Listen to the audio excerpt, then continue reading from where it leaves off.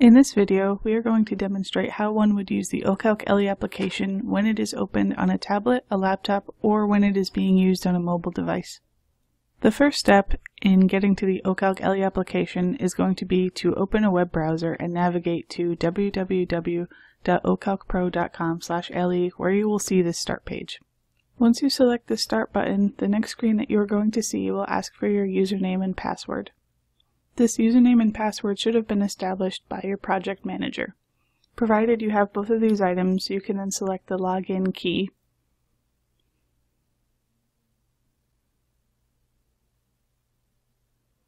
Once you log in, you should see a list of projects that you have been assigned to.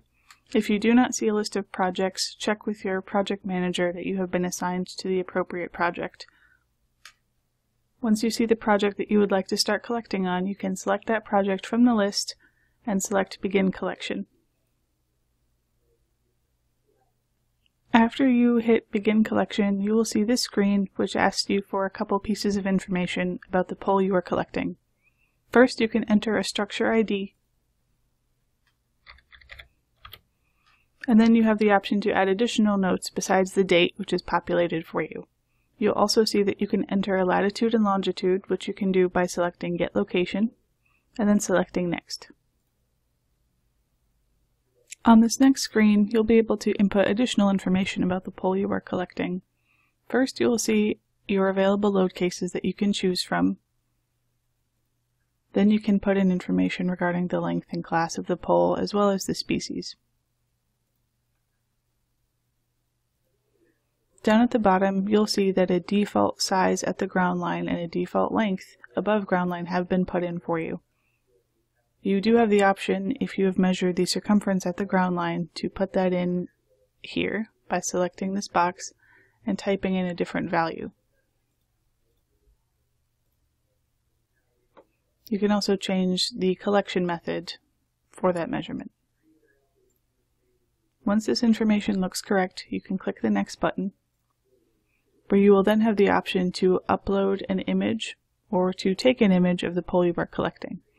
For the purposes of this video, I'm just going to upload a photo that I've already taken.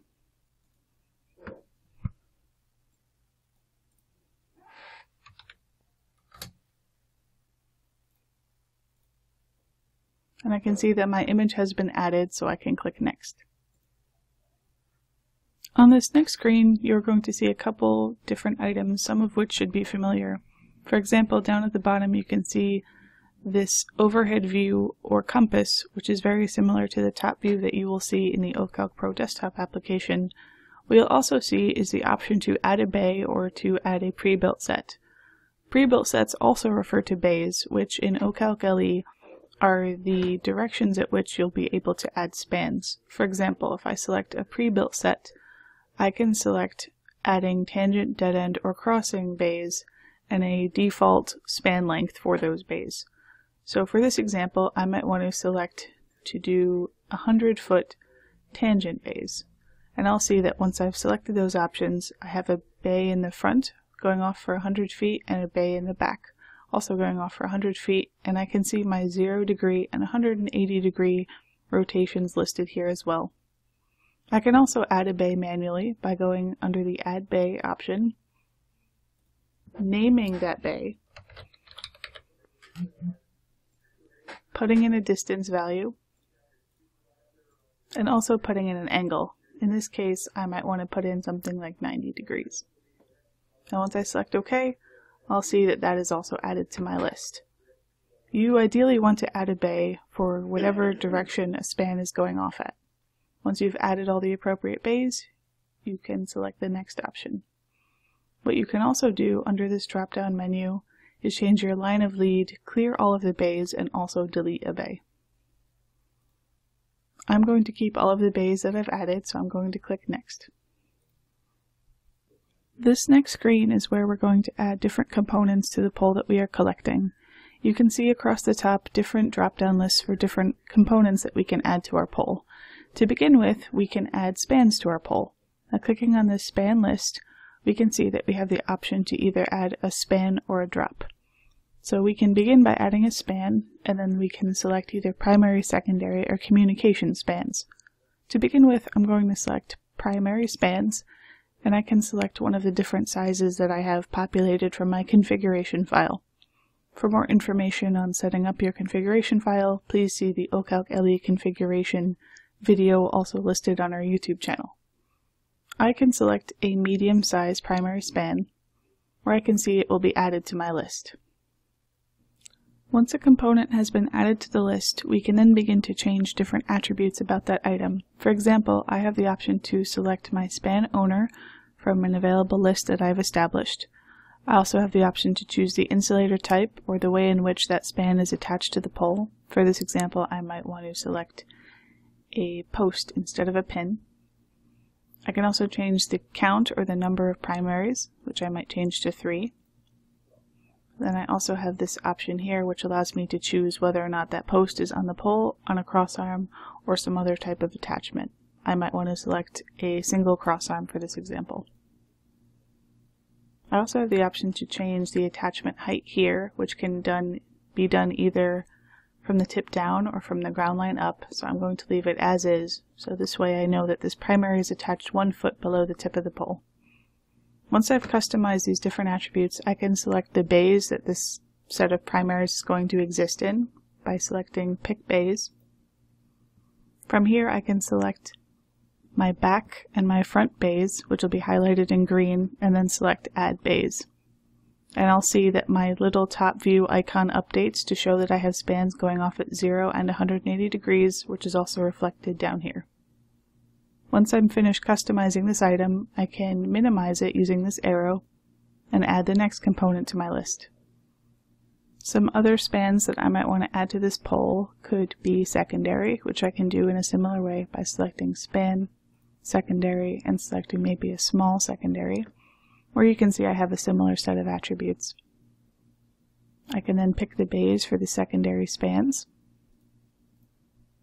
and minimize this item. I can repeat the process for communication as well,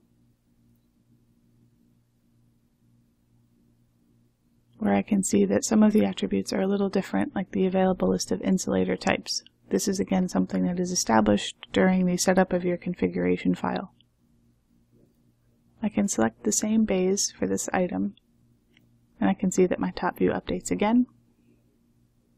Now what I can also do is add a drop to this pole. This can be done by selecting Span, Drop, and selecting perhaps a communication drop. For the bay for this communication drop, I'm going to select my drop bay that I established earlier on in the video. And I can see that this is going off at 90 degrees. I can also add equipment to this pole, perhaps a street light, which again I can set an owner for as well as a count. I can also change the attachment angle, which I might want to change to 90 degrees. I can also change the attachment height here if I wish to. I can also add guying to this structure by using this plus guy option and selecting my type of guy wire. And I can then choose the type. In this example, I can choose a down guy. And since my street light is attached on the 90-degree side, and my communication drop is also attached on the 90-degree side, I might want to back up those items with this down guy.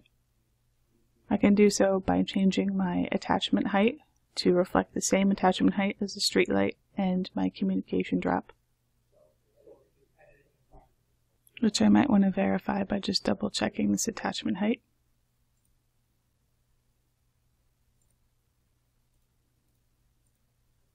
And where I can put in a value here for 18 feet above ground line, where I can also put in my lead length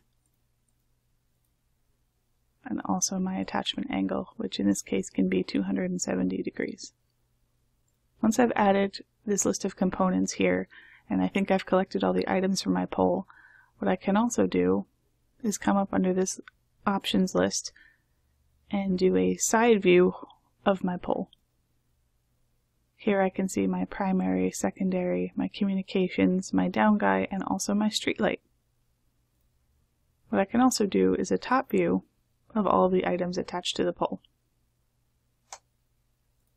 What I can also see on the screen is that currently I have no calculation run for the capacity being used on this pole. I can also do this from my side list here by selecting Calculate, and I can see that I'm currently using 29% of this pole's capacity, and I'm also seeing my worst wind direction is currently 270 degrees. What I can also do for this structure is add additional data under my plus OTH option, where I can add user-defined data. This will allow me to put in any issues I might notice about a structure, which are listed here, such as a cracked insulator, slack or broken guy, or any of these items listed here. There's also a spot down here for additional notes if a collector needs to make any additional comments about the structure. In this example, I might put in that there's a bird's nest. What you'll also see once you've added several components is that there is a different icon or symbol listed for each structure. This is again something that is determined during the setup of the configuration file. Once I've finished adding all my components to my structure, I can also do a 3D view of the entire structure. From here I can see that I have a whole simplified rendered 3D model of the structure I've collected. I can use these directional buttons to change how I'm looking at the structure. Once the structure is complete, I can come into my list of options, and I can also calculate again just to be sure nothing has changed after I've added my user-defined data. I can also change my line of lead if I want to, just by typing in a value here. And once I'm all done, I can come and select Finished. Once I've selected Finished, I will see that I'm given my ground line capacity utilization as a percentage, my worst wind angle, and whether or not guys are present on the structure. From this screen, I can collect another pole, change my project, or just exit the application. Now that I've uploaded my structure, I can access it again and finish processing it back in the O-Calc Pro desktop application.